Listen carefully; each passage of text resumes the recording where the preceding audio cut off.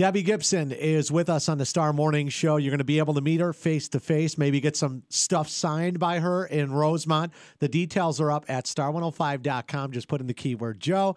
And here she is, Debbie. Joe, how are you? We're good. We just were talking about music videos, and it's great that we have you on with us this morning. Debbie Gibson going to be out at the Hollywood show in Chicago. We have the details up at star105.com. Put in the keyword Joe. And the new Katy Perry video came out for her song Roar. Videos are so involved these days. It's like shooting a movie when you look at them. It's crazy. Oh, I know. And there's no in between. It was like when I was first making music videos, it was either like the cheap startup video or the $1 million video. Now it's, yeah, I think that, that handful of huge acts like Katy, they do make these really epic videos. And I played her mother. Do you remember this? In the TGIF, yeah, in the Friday night. Yeah, teenage Katy's mom. And you were part of all of that production that goes into it. And it's great because even videos now for music are so big that all of a sudden they have product placement in them for the new phone that's coming out. Product placement's very obvious. You know what my favorite product placement obvious thing is when you pick up like an Us magazine.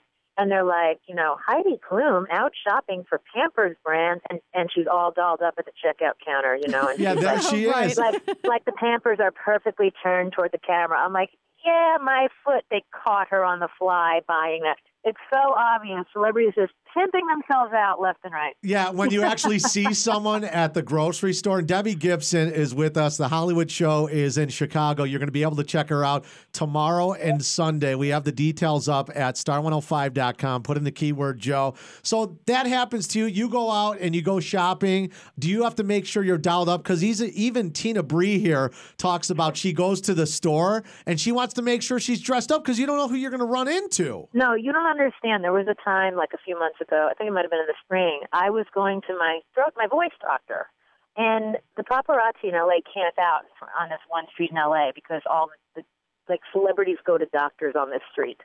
And yeah, luckily I was dolled up because I had come from a meeting, but I was sick. That's why I was going to the doctor. So you come out, and actually my phone had died, and I had a driver that day for all these meetings, and I couldn't reach him, so I just had to stand in front of the building kind of lingering, and I got photographed. And it ended up being this, 8-photo spread in the UK Daily Mail, and thank God they liked what I was wearing. Thank goodness, right? Because otherwise, because you're coming from the doctor, they're like, Debbie Gibson. But it's awkward because you're standing there and you're like, hi, guys. And you're like, I'm pretending I don't see you, but I'm trying to look cute for the pictures. And it's ridiculous. It's ridiculous. And then you're like, now I need to blow my nose.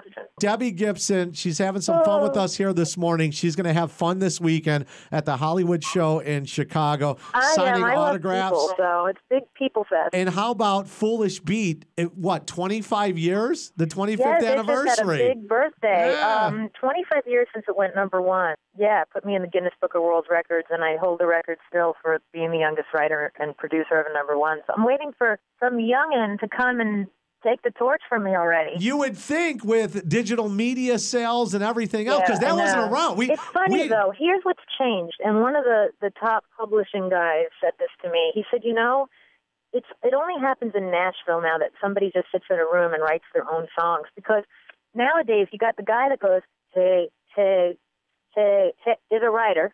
The guy who created the beat is a writer.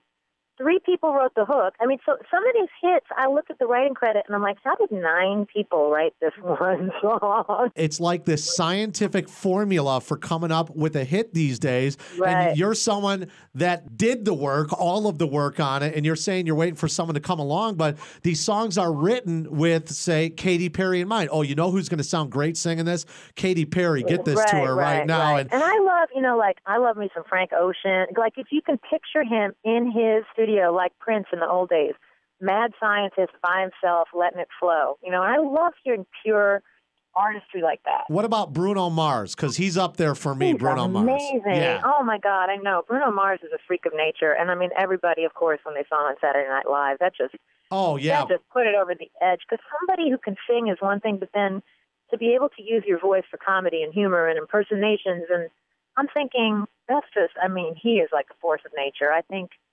it's like he brought some old school class to and gave it new relevance. Absolutely. So cool. Yep. That's exactly how we feel, because it's like watching James Brown out there, Right. the way that he dances and he moves, and he does so well with his voice. You know, watching him on the VMAs and how he did it put some of the other artists to shame, and it just makes you feel good that there is some hope for music. And we're talking to Debbie Gibson. I think there's a lot of great music out there right now. So like people that get stuck, like some people think they're paying me a compliment by saying, oh, there was nothing like 80s music. And I go, look, it was great in the 80s and there's great 80s, but there's some great music out right now. I actually think it's an amazing, exciting time for music. I mean, I remember like Radioactive being on my iPod a year ago. What is a song Debbie Gibson is digging right now that might shock people? Something that's on your iPod that it goes in the shuffle when you're working out or doing whatever. Think maybe let it flow, homie. You know we can see through the lights, homie.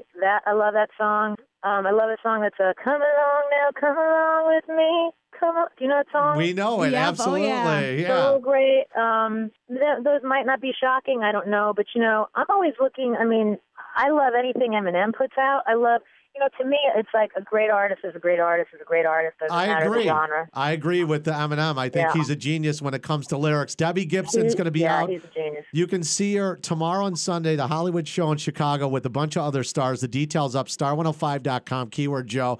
Before you go, Debbie, are you on your own iPod? Are you on your own iPod, on your music? You know what? The only thing that ever makes its way onto my iPod is like if I discover some old remix that I didn't even know was out there.